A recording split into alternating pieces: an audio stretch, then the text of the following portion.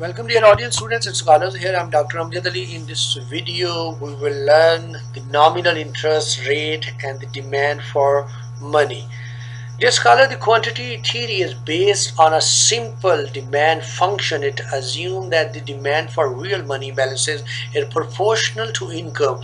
Although the quantity theory is a good place to start when analyzing the effects of money on economy, it is not the whole story. Here we add another determinant of quantity of money demanded, that is nominal interest rate. The cost of holding money. The money you hold in your wallet does not earn interest. If instead of holding that money you use it to buy government bonds or deposit it in a saving account, you would earn the nominal interest rate. Therefore, the nominal interest rate is the opportunity cost of holding money. It is what you give up by holding money rather than bonds. So another way to see that the cost of holding money equals the nominal interest rate is by comparing the real returns on alternative assets. So assets other than money such as government bonds earn the real return, or money earns expected real return of minus E5 because its real value declines at the interest at the rate of inflation. So when you hold money, you give up the difference between these two returns. So thus the cost of holding money is I minus into minus expected pi, which is the Fisher equation, tells us the nominal interest rate I. Just as the quantity of bread demand depends on the prices of bread, the quantity of money demanded depends on the prices of holding money. Hence the demand for real money balances depends both on the level of income and the nominal interest rate. Then the journal money demand function became as P over M over P D is equal to L into IY. The L is used to denote money demand because money is the economy's most liquid asset, the asset most easily used to make up transactions. This equation states that the demand for the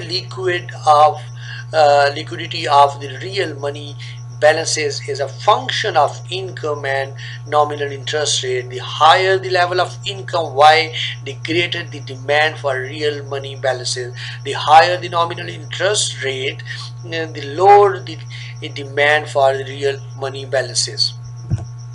Future money and the current prices. We can explain the future money and current prices with the help of a diagram. Here we have the linkages among money prices and the interest rate.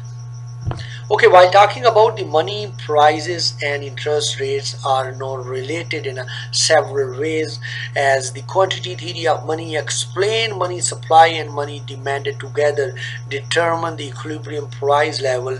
So changes in the price levels are by definition the rate of interest. So inflation in turn affect the nominal rate through the Fisher effect, but now because inflation nominal interest rate is the cost of holding money, in the nominal interest rate feeds back to effect the demand for money.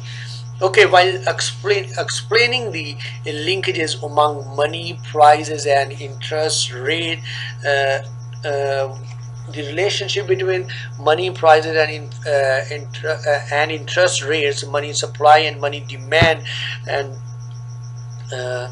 jointly affect the price level, and changes in price level determine the inflation rate in the economy, and the inflation rate influences the nominal interest rate. So here we have the nominal interest rate. So because the nominal interest rate is the cost of holding money, it affects the demand for money in the economy. Okay, future money and the current prices.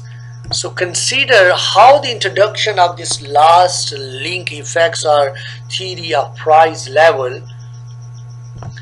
Okay, first equate the supply of real money balances M over P to the demand L as a function of I and Y.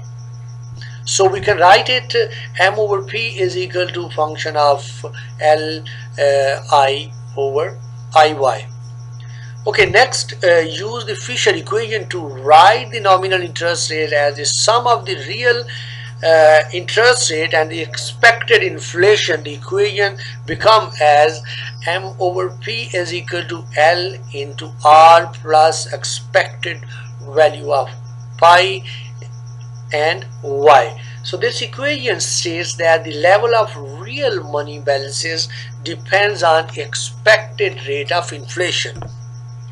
So last equation tells a more sophisticated story about the determination of the price level than does the quantity theory of money. So quantity theory of money says that today's money supply determines the today's price level.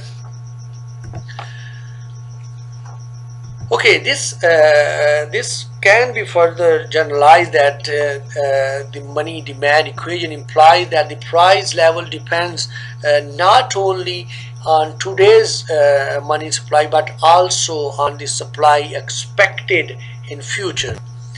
To see why this happens, suppose the Fed or the central bank announces that it will increase the money supply in the future, but it does not change the money supply today. Okay, this announcement causes people to expect the higher money growth and higher inflation. Through the Fisher effect, this increase in expected inflation arises the nominal interest rate. The higher nominal interest rate increases the cost of holding money and therefore reduces the demand for real money balances. Because the central bank has not changed the quantity of money available today, and the reduced demand for real money balances leads to a higher price level. Hence, expectation of higher money growth in the future leads to a higher price level today. The effect of money on price is very complex, and that will be discussed with the help of Coggan model in our coming videos, which shows how the price level is related to current and expected future monetary policy. In particular, the analysis conclude here that the price level depends on a weighted average of the current money supply and the money supply expected to prevail in the future. So this is all about nominal interest rate and the demand for money. So see you with another video. Ciao.